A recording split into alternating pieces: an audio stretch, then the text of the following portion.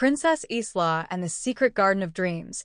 In a faraway kingdom, nestled between rolling hills and sparkling rivers, there lived a kind and curious princess named Isla. Princess Isla had long golden hair, eyes as bright as the morning sky, and a heart full of adventure. While she loved her royal duties, what Isla loved most was exploring the beautiful land around her castle. Every morning, she would wander through the flower-filled gardens, dreaming of faraway places and magical secrets. One sunny afternoon, while walking near the edge of the royal garden, Isla noticed something she had never seen before: a small, hidden door covered in ivy. Her heart skipped a beat as she knelt down to examine it. "What could this be?" she whispered to herself, gently brushing away the leaves that hid the door. It was old and made of wood, with intricate carvings of flowers and stars. There was a keyhole, but no key in sight.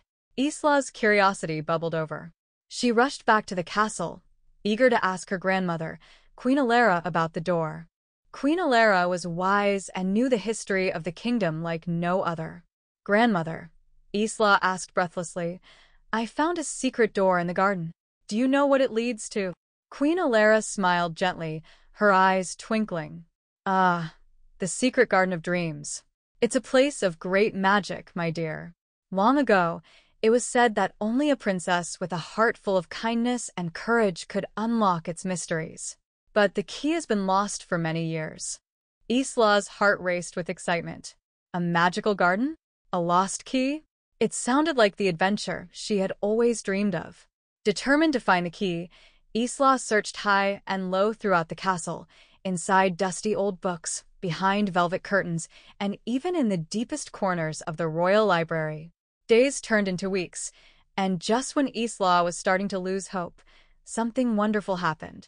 One evening, as she was gazing out of her window, the full moon shone brightly over the kingdom, casting a silvery glow on everything below. A soft glimmer caught Isla's eye.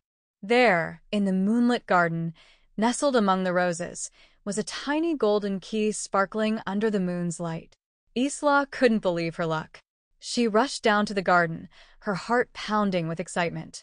She picked up the key, feeling its warmth in her hand, and hurried to the hidden door. With trembling fingers, Isla placed the key in the keyhole and turned it slowly.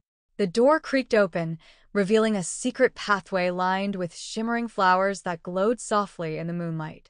Isla gasped in awe. She stepped through the doorway, and to her astonishment, she found herself in the Secret Garden of Dreams. The garden was unlike anything she had ever seen: trees with silver leaves, flowers that whispered secrets, and fountains that sparkled with rainbow-colored water. It was a place of pure magic. In the center of the garden stood a grand tree with golden branches, and beneath it, a small stone bench. Isla approached the tree, her eyes wide with wonder. As she sat down on the bench, the tree's golden branches began to sway gently, and a soft, soothing voice filled the air.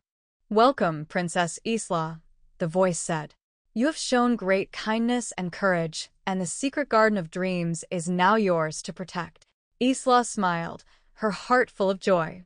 "I promise to care for this garden and its magic," she whispered.